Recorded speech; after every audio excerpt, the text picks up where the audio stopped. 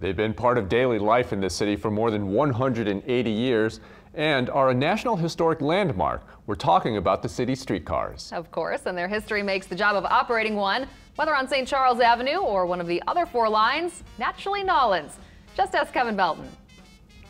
If you've grown up here in New Orleans, or actually if you just moved here, you see these streetcars every day. And you know, it's something that we take for granted. We don't pay attention how much history is involved with them. So to learn about our treasure here in New Orleans, we're gonna talk to Mr. Eli Randolph. All aboard! And Mr. Eli, here's the problem. I'm looking, I don't see any pedals. So I'm in trouble from the get-go. And you say, this is the gas, this is like the gas pedal? This will make us go. As a kid, you're like I am, where we watch these streetcars go back and forth and back and forth. Did you ever think that you'd be sitting there making this streetcar go?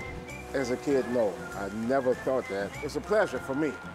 At first, I didn't get it, but now, as I start doing it on a daily basis and realize this is part of history, you know, this is naturally New Orleans for me.